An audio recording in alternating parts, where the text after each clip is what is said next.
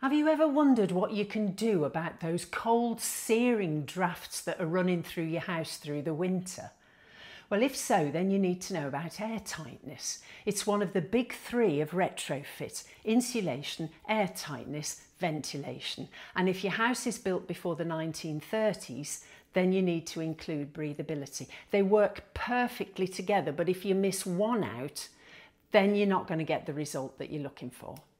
Sadly, there are not enough builders yet to really take airtightness seriously. So it's really helpful if you understand enough to have a good conversation with them to make sure you get the outputs you're looking for. If you're making all that effort to get your home energy efficient and comfortable to live in, and of course cheaper to run, then the last thing we want is for you to be disappointed with the end result. To create that airtight thermal envelope, we use an airtightness membrane. Now, this is what it looks like. This is Pavatex is the one that we use, but there's different forms of it and they'll all work very well. And what we're aiming to do is to create a continuous covering around the whole of the inside of the house so that no air can get through it. The real trick in airtightness is to be nitpicky. It's just all in the detail. And lots of builders are just not used to doing this, so they won't think about it, which is why I did this video, because I think as customers, we've got to really understand it and say clearly what we need and help them understand why it's important. So let me see if I can show you how it works. This is a model that John made to use to show how you insulate under a suspended floor. So in between all the joists, you're putting, we've got wood fibre insulation. There is another video about this. I'll put a link up above so you can go and take a look if you want to. Wood fibre insulation, and then because even with plenty of fibre insulation, you still get air gaps where little bits of air can get in anywhere. Put down an airtight membrane over the top to seal it all in.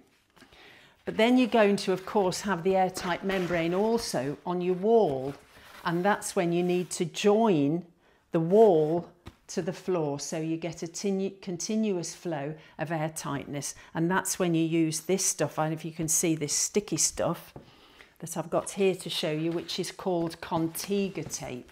At least that's the brand that we use, but I think there's other brands and they'll all work as well. It is the stickiest tape I have ever used in my life. I taped all around this kitchen, taping the wall to the floors, and it was very difficult and it didn't look great, but it soon got covered up and it's doing its job. So you put the tape on, so it's got the break in the side, one side for the floor, one side for the wall, and it just sticks and then it holds and keeps an airtight seal. What the airtight membrane does is it takes out all of the uncontrolled air.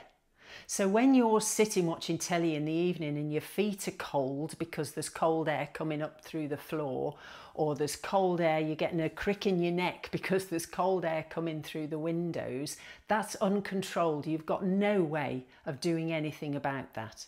Once you've put your airtight membrane around it, then you've got control, but you haven't got any ventilation and you're going to end up with too moist air and stuffy. It'll feel and smell stuffy.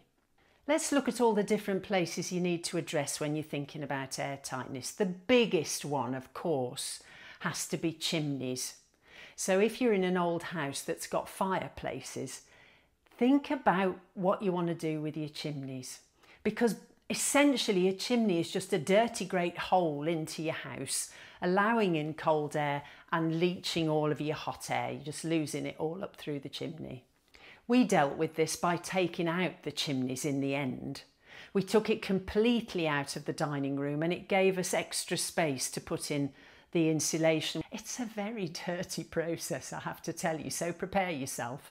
You must remember that you have to put in steels or some form of holding the chimney stack up in the loft. Otherwise, you'll have real difficulties. A structural engineer can tell you what you need to do about that. But anything that punctures the thermal envelope to bring pipes in is going to be a problem for air tightness. So then it's back to the Contiga tape. Anytime pipes come in, seal them up around so that you cut off anything coming through the hole that the pipes had to go through. Another obvious place is your windows. We spend a lot of time, don't we, thinking about, do we want double glazing or triple glazing or this new queuing glass? We're thinking about the glass itself, but we need to think about other parts of it when we're talking about air tightness. Where the actual glass fits into the window frame and where the window frame fits into the aperture, into the wall opening, because both of those places can allow uncontrolled air to come in. So when you're choosing your windows, talk to the provider about air tightness and find out how are they going to seal the glass into the frame and the frame into the aperture, into the opening. You'll have exactly the same issue with your external doors. Think of your front door. Maybe you've got some glass in it. Again, you need to have a good double or triple glaze of your glass. And it's how the glass is sealed into the door itself, and then how the door sits in its own frame and how the door frame fits in the doorway. Each of those places is a possibility for a break in the thermal envelope. So when you're buying them, when you're talking to people who are going to fit it, quiz them, find out what they're going to do. You'll soon learn if they understand air tightness or not. And if not, talk to other providers or go searching on the internet, see what else you can find and say, here you are, this is what you need to be doing. Show them this video, whatever. But don't leave it that you're going to end up with drafts afterwards, because you're going to regret it. All this hard work, don't spoil it now. Just one final bit about windows and doors. Where you've got a double or a triple glaze, you will have a locking system on the door. You know, where you have to lift the handle up in order to lock the door at all. But you need to do that all the time. I didn't understand until I got the thermal imaging camera on the door that you can actually see a difference when you've turned the handle up. So the locking mechanism has gone into play, and that makes a difference to air tightness too. Wherever you have air vents, you've got a problem with air tightness.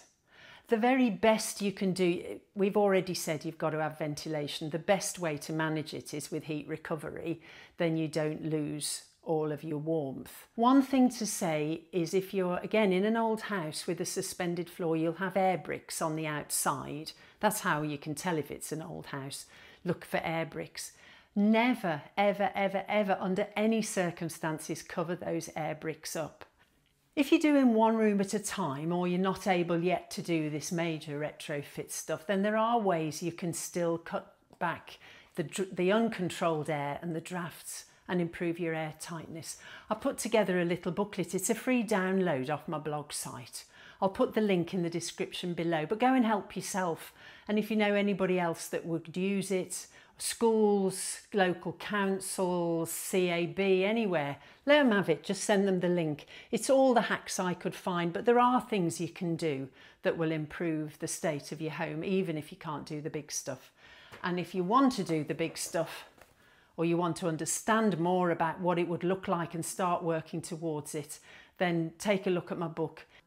It'll give you enough so you can talk to the builders, or you can find out where to look and you've got all the right language to use. So if there are any other questions, just let me know. I'd really like to help you have a warm and energy efficient home.